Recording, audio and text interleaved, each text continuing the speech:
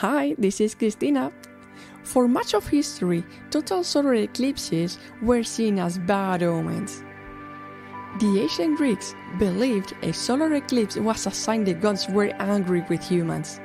As the moon covered the sun, they thought the sun was abandoning Earth, and the loss of the life-giving sun was sure to bring misery, disasters, and destruction.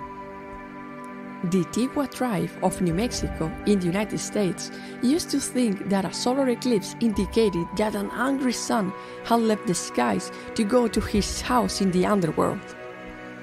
An old Viking legend said that the sun and moon were persecuted by two wolves, Hati and Skull. The wolves were always trying to catch and eat the sun and moon.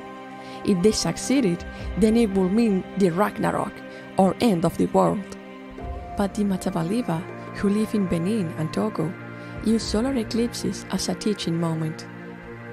According to their tradition, an eclipse of the sun means the sun and the moon are fighting, and the only way to stop them from hurting each other is for people on Earth to resolve all conflicts with each other.